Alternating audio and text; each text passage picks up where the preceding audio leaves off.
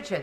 Thank you, Madam Deputy Speaker. Can the Secretary of State confirm that, as per the Prime Minister's recent announcement, the Ivanhoe line will be fully reopened, linking Burton-on-Trent to Leicester? And also, is the Secretary of State aware that even this week compulsory purchase orders are being issued and processed on property and land on the now cancelled route of HS2 north of Birmingham?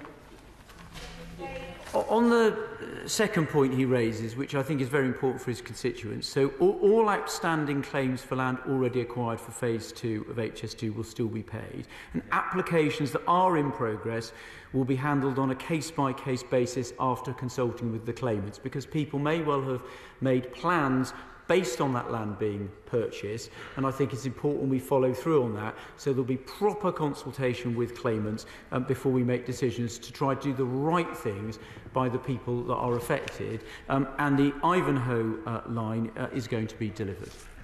Richard Ford. Thank you, Madam Deputy Speaker.